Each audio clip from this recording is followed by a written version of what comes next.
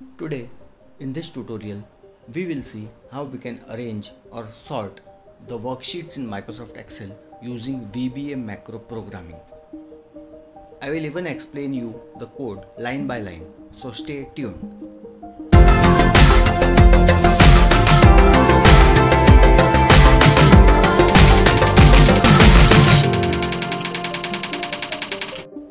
Hi, I am your tutor and welcome to my channel Learn in 5 minutes. So let's start. As you can see that I have few worksheets and they are randomly arranged. What we want to do here is that we want to arrange these sheets alphabetically in ascending order. To do this, we will need to write a small VBA macro code. So let's open our VBA editor by pressing Alt F11. In this window, we will write our code.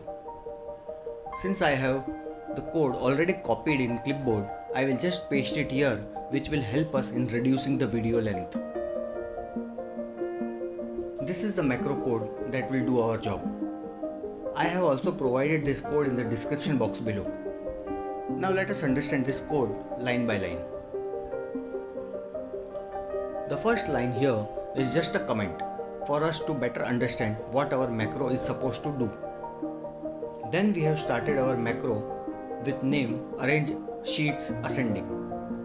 You can have any name you prefer to. Setting screen updating to false will help us to speed up our macro code. Although we won't be able to see what macro is doing, but it will run faster.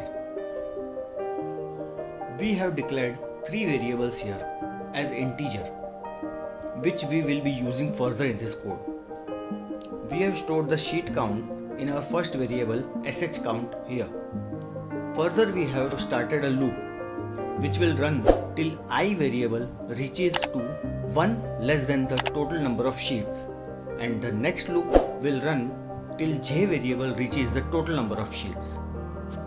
So now we have 2 variables I and j, which can be used to refer 2 consecutive sheets which we can compare. In this line, we have checked if name of sheet referencing j is less than the name of sheet referencing I. Then in next line, we have moved the later sheet before the prior sheet. We have closed the logic with and if and both the loops with next j and next I.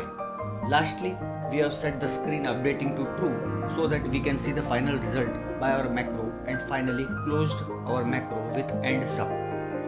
Okay, let us do one more thing. We will copy this entire code and paste it again below and modify the function name from ascending to descending and change this less than sign to greater than sign. As a result of this, we will have 2 macro functions. One will sort the sheets ascending and other will sort them descending. Now since we are done with our code, let's close this VBA editor and return back to our Excel sheet to test our macro code. To run our code, we need to press Alt F8. This will open the macro dialog box. You can see our both macro code names are available here. Before we execute this macro, have a look at the sheets. These are randomly arranged. Now let us run our macro. Just click on the name and hit run.